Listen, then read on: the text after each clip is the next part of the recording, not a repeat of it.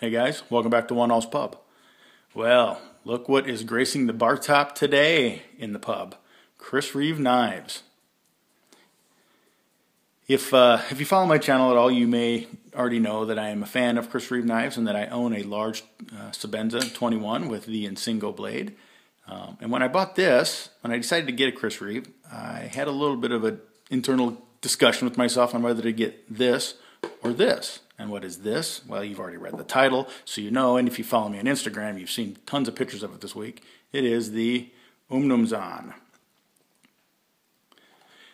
I ended up choosing the Sebenza, and rightly so. I think this is the start to any good Sebenza, or excuse me, Chris Reeve fetish should be the Sebenza 21. I think this is kind of the classic one to get. You could argue that the other blade, the clip point blade, is really truly the one to get, but I have kind of a worn cliff and sheep's foot thing, so I picked this one, and for me, that's the one I wanted. But after getting that and experiencing the quality of the Sebenza and Chris Reeve products, it gave me a certain appreciation and a hankering for more. I did pick up a small Sebenza 21 as well. That has since been sold. I have moved that one on down the road for various reasons. The knife was fine. It's just the small size just didn't fit me after all. So I resold it. And when I did that, I thought to myself, I'll get maybe a large 21 or large 25 or an Umnumzaan, and I kind of started that internal debate. And I settled in on the Umnumzaan. So let's take a look at it. Actually, the box here is empty. I've already pulled the contents out. So let's get the contents of the box here in front of the camera.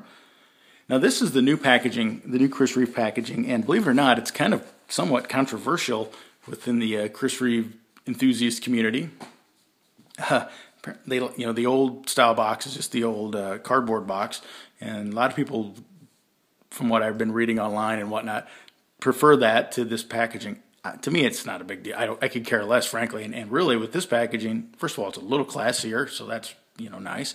But you get more in this packaging than you get in the old packaging, so no problem for me. I actually like it. So anyway, let's look what we get here. We get the oops, upside down here. We get the Chris Reeve is great and has won all these Blade Magazine awards, so that's great. A little info there. You get your Chris Reeve registration card, which I have not filled out. You get your sticker, of course. You get your birth card, or your warranty here, which is the birth card on the back, and you'll see that this one is fresh off the factory, February 28th, 2014. This actually arrived on St. Patrick's Day. I had a little bit of the luck of the Irish that day. It wasn't technically scheduled to arrive until the 19th, but it showed up on the 17th, so winner for me, and it was only 18 days old when it came into my hands. Here's the authorized Chris Reeve dealer that I got it from. Did verify that they were an authorized dealer on the Chris Reeve website before ordering. Here is some information about how sharp the Chris Reeve knives are. My Sebenza, when I got this, it was acceptably sharp. It was nice and sharp. I didn't have a problem with it. And I bought this used, but the guy, it was like brand new when I got it, and he said that the edge had never really cut anything, and I believe it. It was very sharp, and that's no problem. This Umnumzaan, it's going to hit the wicked edge, trust me. Anyway, so that's that, and also some basic information here on the Umnumzaan. If you're wanting to hit pause and read that, feel free. I'm not going to take up a lot of time with that. Next, we have the instructions for opening it, because believe it or not, there's a kind of a special technique for opening the Umnumzaan. Of course, you get your fiber cloth, typical blue Chris Reeve cloth, and you get a knife. Lo and behold, awesome. Well, you also get some other things, like I said, with the new packaging. You get some Loctite, and you get some fluorinated grease, and you get some tools. You actually get 3 tools. One is a 5/64 for this guy down here, and then you get 2 1/8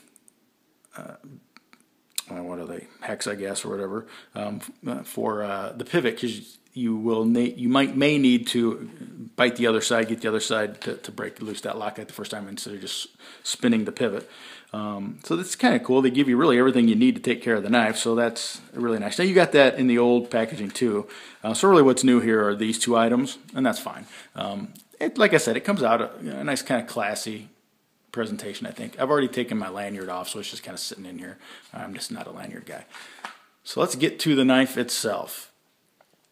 The Umnumzaan. Well, let's just look at the knife. I'm going to go over the knife here with you, tell you what I think of it, and tell you kind of how I've experienced it here over the last week or so, and we'll just see where this leads us. Let's start off with aesthetically. Aesthetically, a very, very handsome knife here. You have the classic and very beautiful sandblasted Chris Reeve finish that will get marked up relatively easily. If I can get my Sebenza here, if you can see some marks on that, you know, that's just going to happen. This one has held up pretty well. I have a lot of knives, so it's not like I carry this every day. It is one of my favorites, though. It's one of my top 5 if you reference that video that I uploaded a few days ago. But you have that really nice Chris Reeve sandblasted titanium finish. I have already put even a mark here on the pocket clip, a couple, which you may or may not see. I mean, it happens, you know. And it's got this nice kind of crosshatch pattern milled into the handle here, which actually offers quite a bit of traction. The regular Sebenza, or not regular, because there is an actual model called the regular. I'll just say the Sebenza, the 21, has this nice and smooth, and tactilely I love it. I mean, it feels great. It is a little bit smooth, but the sandblasting gives you some grip. But this really enhances that. I mean, I really feel like I have a lot of good purchase on this. So it's got that nice cross hatching there. Of course, you have your nice big fat 1/8 inch pivot here, and the actual pivot itself is way more than 1/8 of an inch. I'm not going to disassemble the knife, but it's a stout pivot. I don't know what the dimensions are on it, but it is stout. You have your Chris Reeve logo. You have your glass breaker, which is cool. Nice little tactical element to it there. You have your Idaho made stamp, which again, kind of like the packaging, for some reason people in the Chris Reeve community, enthusiast community, have heartburn over that. Frankly, I could care less. It doesn't bother me in the least. So if it didn't have it, that wouldn't bother me either. I don't care. And you have the cool over travel stop here with another Chris Reeve logo. Now you hear this referred to as a lock bar stabilizer, but really technically it's not. If you open the blade up here and you get into, hold on a sec, you get into, I don't know if you can see it or not. You may not be able to. Nah, I don't think you can. So trust me, it actually only stabilizes, or it's only an over travel stop. It only prevents you from overextending the lock bar this way. There's no provision to prevent it from being pressed down in like you see on a hinderer lock bar stabilizer. They call it a lock bar stabilizer in the hinderer speak because it truly stabilizes it this way and this way. In this case, it's really just an over travel stop. It just happens to look a lot like a lock bar stabilizer, so people call it that. But technically, it's really not. But regardless, you're gonna have a nearly an impossible time driving that that lock bar down to bend it, and you, frankly, have a nearly impossible time getting it out here to overextend it too. And this particular lock bar on the Umnumzaan, at least on mine, is pretty stout. It's got a lot of a spring to it, so you're really you'd have to really make a concerted effort to damage it. But that's there for that opportunity to do so in case it should ever come up. That'll at least save your lock bar and prevent it. So, and it's just a nice little decorative element. As you know, if you watch my channel, you know I'm a big hinderer fan. So I kind of like that.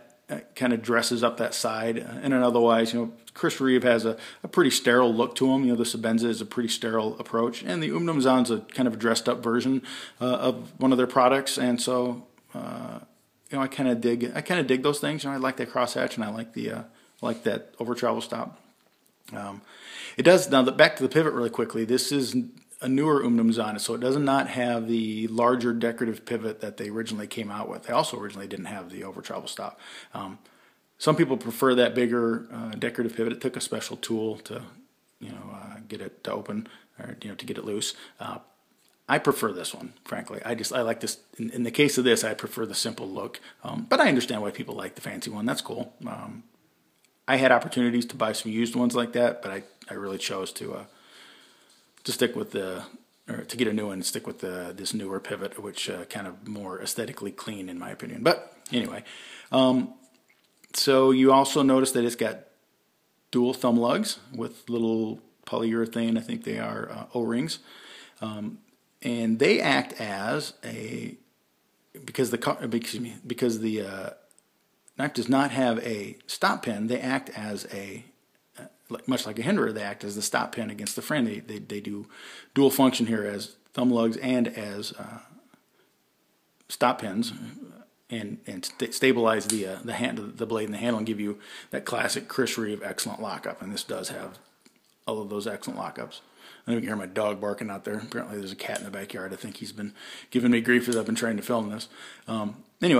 So that's certainly different from the Sebenza. The Sebenza has the stop pin here.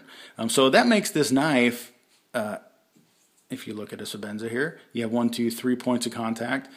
With the Umnum, you just have the 2 points of contact. Does that make the Umnumzaan less sturdy, less durable, less hard use than this one, than the Sebenza?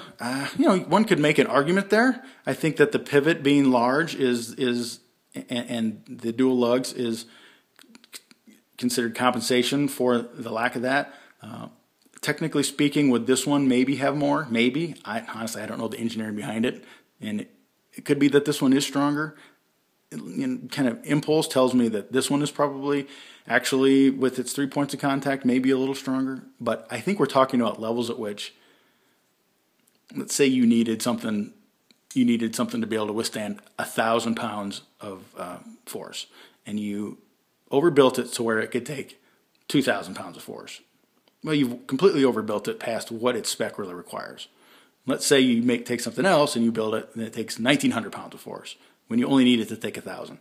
Either way, you're so far over what is required that I think it's kind of a moot point. I think this is just wanting to take a different approach to knife making. Instead of making it like the Sebenza, they wanted to do something different. So they gave it a bigger pivot, some dual lugs, no stop pin, pinned it together here.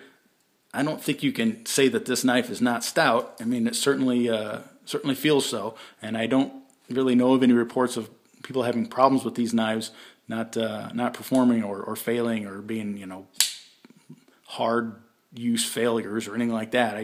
I think this knife has got plenty of structural integrity. That said, there is kind of this impression that the Umnumzaan is the beefy, tactical, hard-use knife in the Chris Reeve lineup. And I'm not sure that that's actually the case. I don't know that it's any more than this. Maybe it's less, maybe it's more. I don't know. They're so close that I think it's a moot discussion. But I really don't think it's meant to be the ultimate uber strong, uber tough knife that people seem to think it is. It is plenty strong. I'm not denying that in the least. I'm just saying I think that that's kind of a response that enthusiasts and knife owners have kind of come up with. I think that's kind of driven by the knife community, not so much by the intention that Chris Reeve had in making it. If you watch it's ironic. I got this knife this week. Rob over at the Apostle Pete channel got in one for review as a guest blade, and so we've been commiserating back and forth via text and whatnot on this knife.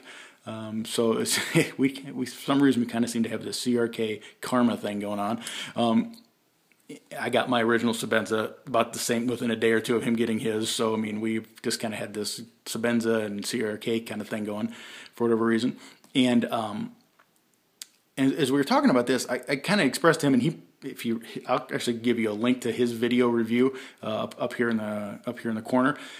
He did an excellent video review today. Earlier today, I watched it, and he borrowed a analogy that we had talked about back and forth this week, and that is that I consider this to be more CRK's sports car, whereas this is their sport utility. This is a 4x4 sport utility that'll do anything you ask it to do. And it's kind of the brute of the bunch, if you want to say that. It's fully capable of doing lots of things really well, and you've got a good solid performer here. Here you have something that's overbuilt in some areas, a big old pivot, and in other areas maybe it's not. It's from the standpoint that it doesn't have a stop pin. Instead, it's using the dual thumb lugs, and so that stop pin, while these are excellent for blade structure and for keeping lockup really good, you're you don't have it pinned together in an additional location holding the frame together. So again, so to me, this is really just kind of like a sports car. It would be not necessarily a muscle car, but a sports car. Think Corvette, think Porsche, I think that Rob at the Apostle P used an Aston Martin as an example, and that's a good one. I personally hadn't thought of that one. I'm kind of more of a Corvette guy in that regard, so I was thinking it's kind of their Corvette. And a Corvette is built to do is overbuilt to do things. Certain things. It's got a tough engine. It's got tough transmission. It's got tough suspension. But yet the body's made of fiberglass. The body's not particularly tough. Now I'm not saying that this has got a fiberglass body. Obviously it doesn't. But my point is just that car, like a Corvette, is built to be a high performance machine, and it's overbuilt in certain areas and not in other areas. Not because they want it to be weak, but just because it's not necessary there. And my point is, I don't think this was trying to be the ultimate hard-use tactical knife. I think this is trying to be a sports car of a knife. It's really just trying to be really good at what it does and what it's intended to do. Now, it certainly fills a tactical role. It can be that and no problem at all. It's just not necessarily meant to be the workhorse of the Chris Reeve line. I think that's the Sebenza, and always will be probably in its various iterations. Anyway, I don't want to get bogged down in that, and I already have. So let's keep moving. The knife itself is a little bit unique in that it is a frame lock or a Reeve integral lock, because he is the guy that invented the particular lock type. It's a little different because it actually has a ceramic ball in here that works as the lockup interface. Instead of like a steel lockup, it has like a steel interface like you find on a lot of flippers nowadays, like the Domino, for example. Instead of a stainless steel interface or insert, it has a ceramic ball here, and it does dual duty. It's kind of cool. It rides on the blade tang and it gives you your lockup, but it also, that same ball, because it sits in this lock bar slightly off center, so it sits a little bit proud on this side and a little bit proud on this side, so that it also is your detemp ball. So one thing doing both functions. So that's pretty innovative, and it certainly gives you a really good lockup. Like I said, typical Chris Reeve lockup here. Let's look at the blade. The blade is what really drew me to this knife. I love this blade. Hollow ground. I think probably a little thicker behind the edge than a Sebenza, at least than I should say an Insingo, really. I'm assuming that the drop point and the Insingo were the same here, but maybe they aren't. I don't know. I don't have one here to compare, but I would say my Insingo feels just a little bit thinner behind the edge, but it's thin. The edge itself is convexed and not particularly sharp, actually. It barely, and I mean barely, raggedly cuts phone book paper. And that's right out of the box, so it does slice well. I mean, I use it in the kitchen a little bit too and cut up some tomatoes and some onions, and it slices just well. I mean, it's sharp by anybody's, definition, unless you're a kind of guy that sharpens your knives to stupid levels like I do on the wicked edge. So it will definitely get to the wicked edge. But anyway, back to the blade itself. I just love the shape of this blade. I love the dippity-doo here on the top with all the little cool work here on top. The thumb rest here is awesome. You get fantastic milling here, or not milling, but grinding that provide you with your very cool, ultimately cool harpoon swedge here. And it is, if I can get the camera to focus. Oh, that camera always wants to focus on Bert. Those dang Hollywood types. Always got to have the camera on them. All right, you can see that is actually done after the fact because it's satin ground, so they must stonewash these first. And then they grind this.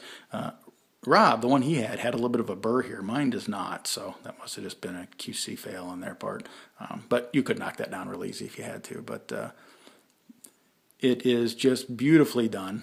And the blade itself is just fantastic. It does have a finer tip than a Sebenza 21, at least than the clip point version of the Sebenza 21. When it comes to the Insingo Yeah, the Insingo gives up some meat at the end of the tip so it actually might be a little thicker than the Insingo.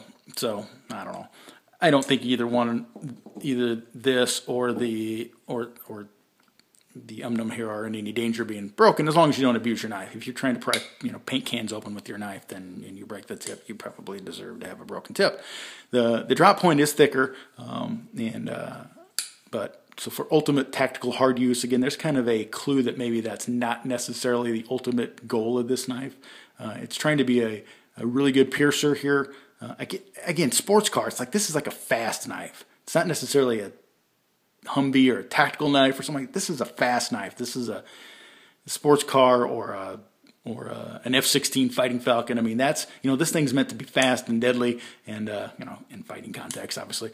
So it's not necessarily meant to be a tank, I don't think. But it's got very svelte lines and very sexy lines. Again, sports car. Sorry, that's just how I see it. Back to my gorgeous blade here. So you got that really cool swedge, which actually this little harpoon thing would really work nicely. I've heard other people say this in reviews, and I think it's an excellent point, so I'm going to repeat it.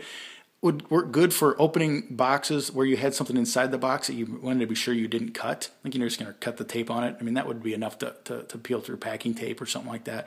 If you had clothes or something like that you thought were really close to the surface of the box and you did not want to lay open the item beneath the tape, so that would work for that. It would also work really good for like a fire starter as a Ferris rod for striking to try to get a fire going. The Sebenza, both the Insingo and the drop point, have this beautiful rounded spine, which is gorgeous and feels really nice. Tactically feels nice, or tactility. I don't know. Feels good. But doesn't really work great for using to get a fire going if you had like a Ferris rod or something. And this would certainly do that job. Now on the Insingo, you do have this down here. You have the swedge that's cut into the top of that, so you'd probably do that with that too. But because of the way that point drops, it would be a little less easy. This certainly, you just go scrape, scrape, scrape, scrape, scrape, and you get her going. So a couple of good items there, or a couple of good ways you could use that harpoon tip. Just a gorgeous blade, though. Just, man, and that was why it was really when I was looking to get my very first Chris Reeve item. I love Warnies and I love this harpoon, so I was really battling between, which one of these do I really ultimately want? Ultimately, the Warnie won out, as it quite often does in my case, but now I've come back around to this, and I am digging this. All right, let's talk about the handle a little bit. I told you, what it's made of. It's 6AL4V titanium or whatever, it's got that crosshatch on it and blah, blah, blah this and blah, blah, blah that. Let's talk about, first let's talk about the clip. It's got the great Sebenza clip, which I love dearly. Some people have said it rides too close to the edge here of the frame. Actually, and it does, it's right up against the edge, there's no doubt. I haven't noticed that being a problem in the least in my pocket, so I don't know what people are complaining about. It just happens to be where it's at. Really, it's no different than this one. It's in the exact same location on the Sebenza, from the spine of the handle down. It's the exact same locations. I think if you measured that, you'd find those two to be exactly the same. The difference here is that the Sebenza has a wider lock bar, so that's why it has a little bit of room in from the edge of the frame, whereas this is just right on the edge. Regardless, again, has no bearing on how the knife carries or how the knife feels in the hand. It does not create a hot spot that I can feel in any way, shape, or form. Sebenza feel okay. Let's just do it. Yeah, it feels fine to me. As you hold the knife, it just sits right between those two fingers. It's just not a problem. Now, let's get to holding that knife. Let's look at some ergonomics on this thing. The handle is one of the true joys of this knife. It's a little bit more ergonomic in that Sebenza kind of has a little bit of that kind of coffin shape where it kind of flares at the end. It's got a little bit of a sway back thing here, and it's real straight, which is fine. The Umnumzaan's got a little bit of a taper, a little bit of a more organic shape. Not a bunch, not like a. Let me pull it out here. Not like you find on Hinder XM18. By the way, I picked up this new Digicam scale, or not new, used Digicam scale in the Cove on the USN last week. Very nice too. But there you can see it's definitely got a ton of organic drop to it here, and it really fits into the hand nicely. Now the Umnumzaan's not quite that dramatic, but it definitely is more so than you find on the Sebenza. So it does kind of have a natural feel in the palm, a little bit more natural maybe, or not natural is the right word, but less linear. This feels good too once you kind of get used to it, but this has a little bit less linear feel to it. Fits in the hand really well. You just settle right in to here, and you get your jimping on top, which is just like older Umnums had a chunkier jimping, and the newer ones here have just kind of the regular old focus on the jimping, please. There we go. No, come on, Bert. Quit being a camera hog, you dirty dog. There we go.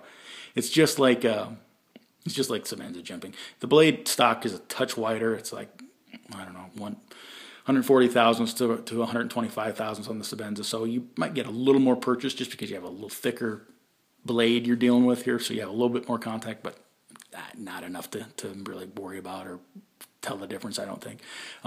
Anyway, so that you get this great, grip right here where you just hangs on to that perfect in the saber grip. You've just got it set up, and reverse grip is fantastic. Your pinky just rides right in that little spot right there, and you've got these little dual cutouts. You have one, and then you have the first one for the index finger or the pinky if you're doing reverse grip, and then you have these other two scallops. And boy, everything that rides right between those two fingers. It's just perfect. Unlike the Curtis F3, if you watched my review of that a few months ago, how that had that one big cutout and it would ride right smack dab in the middle of the hand, showing that it was like this, showing that the ergonomics just weren't quite right. Here it's just perfect. You can see how that's just perfect. So well thought out handle here for that purpose. Another thing I really like about this though is that, well, of course you can do this, and that I love that scallop cutout here for the thumb for detailed work and whatnot. That's just awesome. You can also choke up a little bit. My finger, I think I could do it.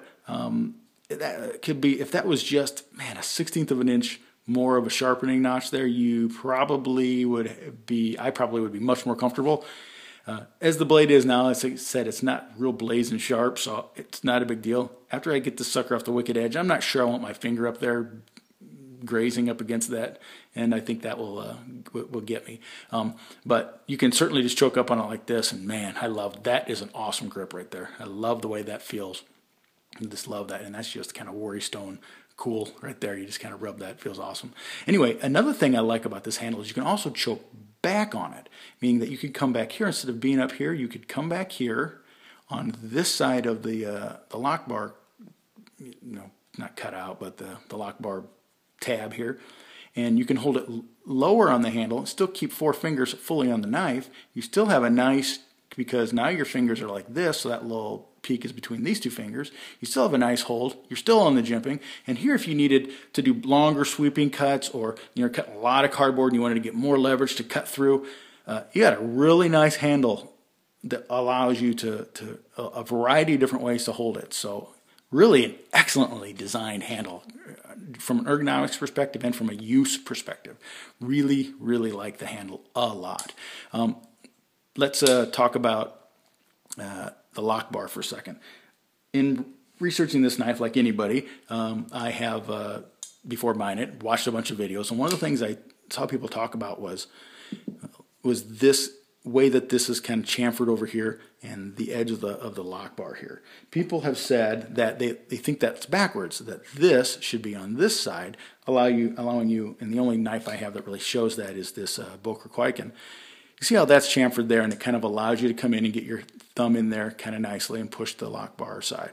And that's true. That is a very comfortable way to do that, and it looks aesthetically pleasing, and it's very comfortable for the thumb to fit in there. I've heard some people say that that's the way that should be. That should be on this side so that you have a little bit nicer, because this little ridge here is a little bit rough on the thumb as you're first getting used to it, but it's not bad. But it just takes a little bit of time, and they think that's backwards. I disagree, because that's not its purpose. First of all, if you look at a Sebenza versus this, they both, you're accessing this lock bar on a straight edge on the inner side of this lock bar on both of these knives. It's the exact same. Now the Sebenza does have a cut down, whereas the Umnumzaan has a tab up because it doesn't have as big of a thumb access point here. It doesn't have that cutout like you can get into on the Sebenza.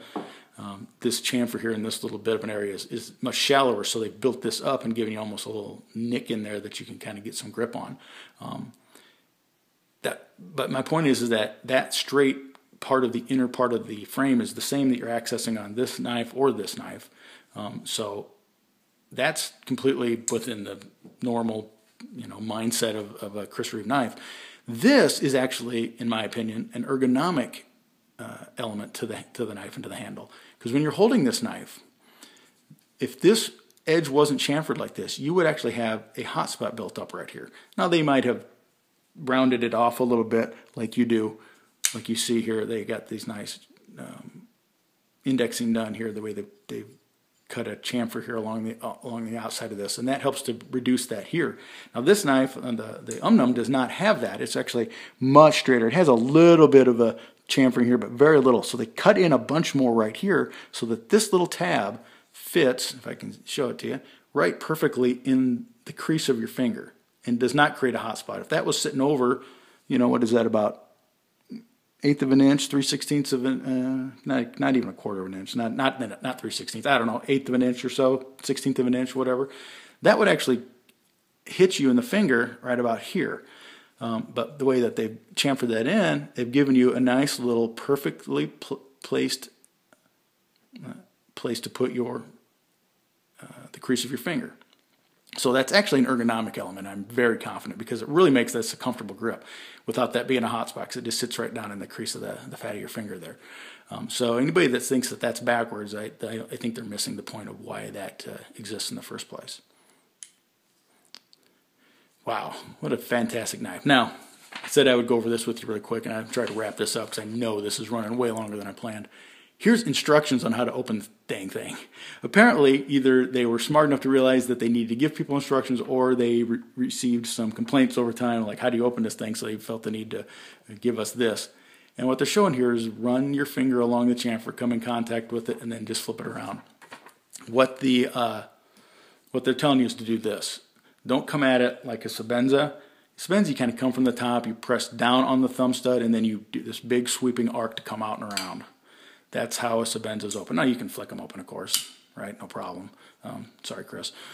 But you can, that's the typical way Sebenza works. You kind of access it and you kind of come around the corner with it. You big sweeping crescent shape. Here it's much more direct. You just slide up the chamfer and it comes right around the frame, just zippity-doo-dah. I kind of liken this to, since I'm doing car analogies here, if you guys are older guys, remember, or younger guys that are into older cars, remember the old 4-speeds from the 60s and 70s muscle cars. Remember the old Super T10, Borg Warner Super T10 with the stick shift and the big long throws on that sucker? That's kind of this. This is the Borg Warner Super T10. Great fun, cars that have those things are awesome to drive and fun to play with, but they're, the throws are big and long and not particularly economic in their approach to shifting. Well, the Sebenza is kind of that way too. This is more like a Borg Warner T56, like you would find in a later model. Like, let's say if this is a 1977 Trans Am. Get it? Trans Am. Get the reference? This is a Trans Am with the big old Borg Warner 4-speed shifter in it. This is a 2002 Trans Am with the T56 and a very quick little snick of the short throw shifter. Bing. That's kind of what this is, and it's another reason why I kind of liken this to a sports car, because it's just got this really quick little snip, and boop, you're open. Of course, it can be flicked open too, like the Chris Reeve, or like the Umnumzaan. Sorry, Chris. And it does have those little O-rings that are meant to soften. Now, when you're flicking it open, you don't necessarily hear that that's any quieter. It's really quieter when you're doing this. You're going very quietly, and you can get it to open just very.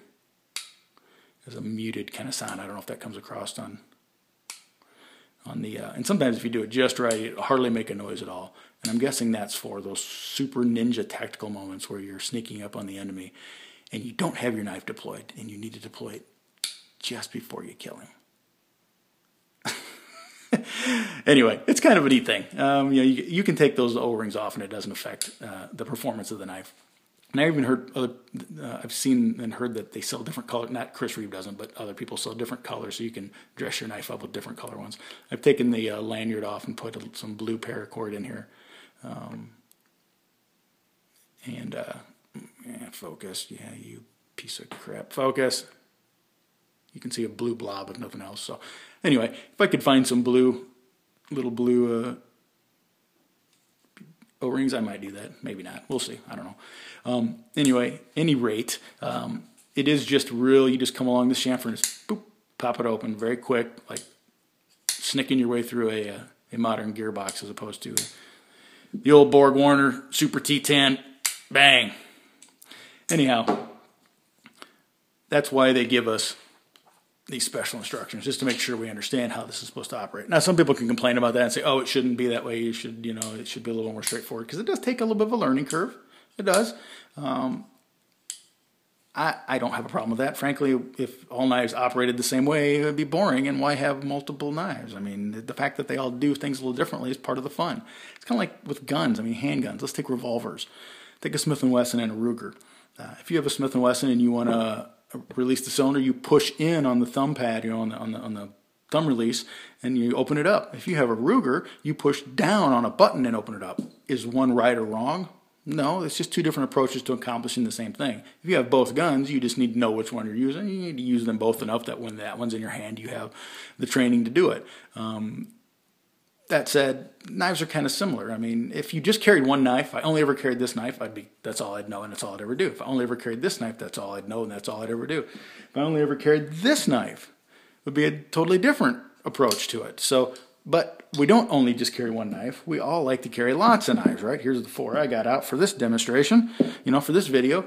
So I need to learn different ways to handle all of these. This certainly doesn't open like this, or this, or this, or this, or that. You get the point. So it doesn't bother me in the least. I kind of like the fact that it's a little bit different and that knives themselves you have a little more variety. Anyhow, I think that pretty much covers it. I'm probably at about the 5-hour mark, it feels like. So if you guys are a fan of Chris Reeve products, then you should look into an Umnumzaan. It is a really cool knife, and I think that you will find yourself enjoying owning one of these if you already have a Sebenza. If you don't have a Sebenza, then yeah, probably start with the Sebenza. I would probably tell people that. If you have a Sebenza and are looking at getting another Sebenza, I don't think you can go wrong by stepping out to the Umnumzaan. It's a cool, unique animal in and of itself. Don't compare it to a Sebenza. I did plenty of that today here, but I think it stands on its own merits. I think it's just a different knife. It's supposed to be a different knife. It's not supposed to be an improved Sebenza. They didn't quit making the Sebenza when they started this up, or when they started making the Umnumzaan. And they've started making a new Sebenza 25, and they still haven't quit making this, the 21. So I don't think any of these are designed to replace the other. They're just different. And different is cool. Variety is the spice of life. So anyway, that's 1 all's 2 cents. I hope I covered everything. Keep the change. Sláinte.